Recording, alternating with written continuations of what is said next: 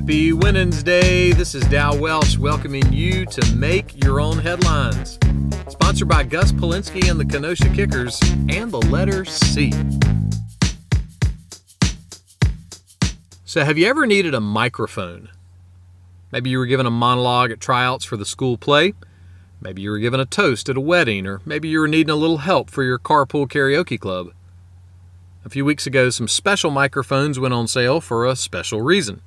A number of famous musical artists, including Sir Paul McCartney, donated autographed or unique microphones to be sold in a charity fundraiser. The proceeds will go to support 10 different youth music programs around the country.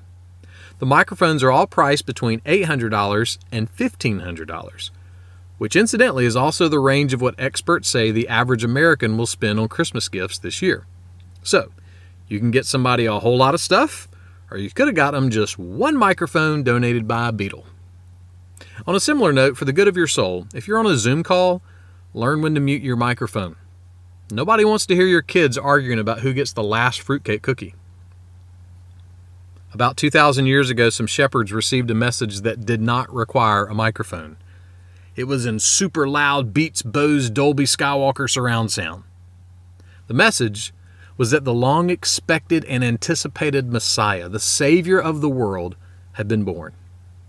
They ran to town and told everybody what had happened, and the Bible says this is how the folks in town reacted. And all who heard it marveled at what the shepherds told them. They may not have understood all the details, but they knew something had happened. They had never seen shepherds talking and acting like that before. Something happened. Look, you may not understand all the ins and outs of the Christmas story, but don't tune it out because of that. There is way too much prophecy and way too many unique moments, including smelly shepherds being the birth announcers, to just ignore the arrival of Jesus. Something happened. My friend Terry sent me this quote from C.S. Lewis a couple of days ago.